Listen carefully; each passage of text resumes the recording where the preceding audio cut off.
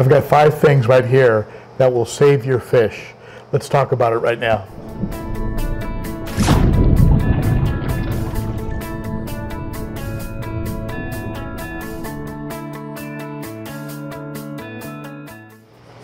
If you're new to the channel and you haven't already done so, be sure to hit that subscribe button and the bell so you get notifications when new content is posted. It also tells YouTube that something good is going on here and encourages YouTube to suggest the channel to other fish keepers like you and me. That's how the channel grows. Thank you. Okay, let's get into it. Item number 1, you need a tank. You need a small tank like this one. And the reason you need this tank is that at some point you're going to notice something strange going on with one of your fish. Maybe there's a growth, maybe there's a sunken belly, maybe there's a sore somewhere, maybe there's some fin rot, something. You're going to want to take that fish out of the aquarium and put him somewhere. Ideally, you'll have a 5-gallon tank like this. Somewhere between 5 and 10 gallons works. Usually I prefer something smaller because when you start to medicate, if you have a big tank, it's going to cost you a lot of money because meds are expensive. 5-gallon tank doesn't cost that much to medicate.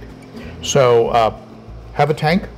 Something like this will run you, I don't know, you can get it on sale maybe for anywhere from 20 to 50 bucks or less. And that includes a glass lid if you have a fish that's a jumper. And so you want something that'll cover all the way to the back.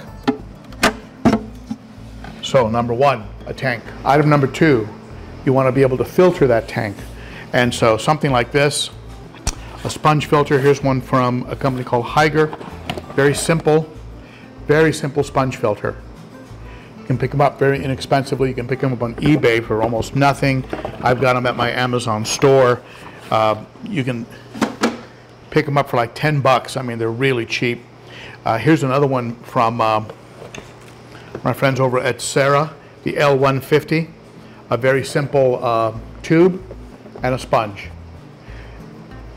Now, if you're going to use these kinds of systems, any kind of a system that uses something that has a detachable sponge, keep the sponge in a filter somewhere, in an established tank, or in a sump.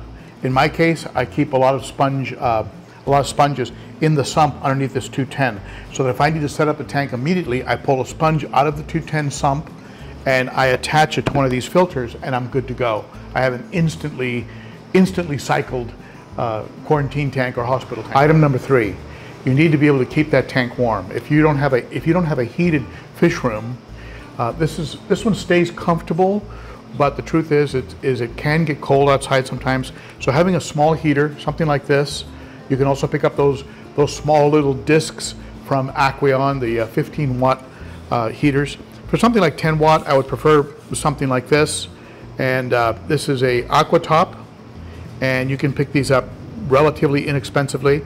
You just drop this in and let it go, and it's usually set right at 78 right from the factory. Certainly monitor it. Item number 4, you're going to want to keep a close eye on that fish. So you want this little tank. You want the little tank to be well lit. And here's a light from Phoenix. I think this is called the Phoenix Barracuda JLC 18. JLC 18. This will attach to the side of that 10-gallon and actually do a real good job in allowing you to keep a good eye on the sore or the sunken belly or whatever malady was going on with that fish, so you can really determine if the fish is making progress. After you start treating the fish, you should start seeing some results. If you don't see results within 3-4 days, something's wrong. You're not using the right meds. Something is going on. Okay. Now, last but certainly not least, maybe the most important, you need to have some meds on hand. And in my case, I have some Fritz Maricin, very good antibiotic. I have some of this. I have some Paracleanse. This is for parasites, sunken belly, long stringy poops, things like that. I'll use the Paracleanse. Sometimes I'll use Metro. I have Metroplex, Metro, and a little bit of Focus, which is a little bit like a garlic product that helps the fish You can soak the food in these products, and that way they'll be sure to ingest the meds, and the focus helps the fish to, it makes it appealing to the fish. Be sure to check the expiration dates, by the way, on your meds, and try not to use them if they're beyond their expiration date, because they do lose their potency. It's also a good idea to have a little salt laying around, and other types of powerful antibiotics, something like a Furon. This is a Furon 2 product from API. It's a pretty strong med, and again, this one is expires September 2022, so this has a few more months left, at which time I'm just going to have to toss it and replace it. All right, have some salt. Salt is really good, especially if you have a fish that's constipated and is starting to bloat out on you. I found that this aquarium salt tends to work pretty well. Now, one tip: if you use some of those sponge filters that I showed you a second ago, you're going to also need a pump. So some of you don't have that. You don't have a pump, and you don't have an extra pump. That's why something like this, an all-inclusive hang-on back. This is a little mini hang-on back system. You can find these on the internet. This is just a simple hang-on back filter with a sponge filter cover. Really good if you have fry, small fish, or something that you don't want to have sucked up into the filter. And you can take filter media that's been in the sump and just put it into this chamber here, or just float this sponge in your hang-on back filter or in the sump, and then when you're ready to use this, you just put it on and you should be good to go. You should have an instantly cycled. There should be enough beneficial bacteria between that and a piece of filter material that you would put in here, and your tank is now good to go. You have nothing to worry about. If you want to be extra sure, grab a couple cupfuls of substrate from your established tank and put those in the 10-gallon tank. That'll import additional beneficial bacteria. So there you have it. The final tip on that, of course, is if you don't want to have the additional expense of a pump, get a small hang-on back, which is an all-in-one unit. Okay, so a small tank that you can use as a hospital. Small because you don't want to spend a lot of money on meds. It's with Paracleanse. Give you an example. Here's Paracleanse. Each one of these packets treats 10 gallons. One packet treats 10 gallons. If I put the fish in a 30-gallon tank, I'm gonna have to use 3 packets for each treatment, 3 packets. By using that little 10-gallon, I use half of 1 packet. So this box is gonna go a lot further of Paracleanse. So, give an example. So, use a small tank. Be sure that you have a light that's adequate for that tank.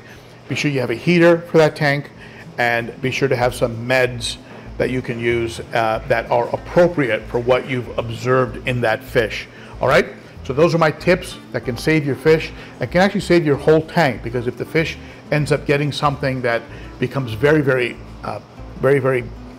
aggravated and then becomes very contagious, you can end up wiping out an entire tank. So if you catch it early and you have these things on hand, you can remove the fish quickly, treat them, get them back up to speed, and then reintroduce them to the tank, and all the other fish are like nothing ever happened. They're all fine and healthy. Okay, I'm actually going to be doing that procedure right now myself on a fish. All right, so more about that on Saturday at the Cichlids and Coffee live stream. We'll talk about that and a whole lot of other stuff. Hope to see you then. That's 11 a.m. Central Time, 9 a.m. Pacific, noon Eastern, and that's it for me. Thank you, my friends. You are appreciated. Bye-bye. This fish is between 5 and 6 inches, and you can see a 5-gallon tank is plenty for a little bit of quarantine, hospitalization, and treatment.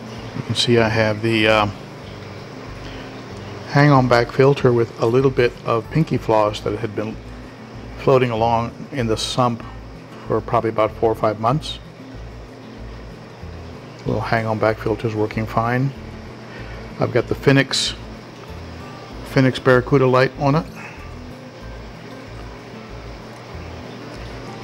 I put a air pump with a small air stone. This is one of those air pumps by Cobalt that will continue running for 48 hours in the event of a power outage.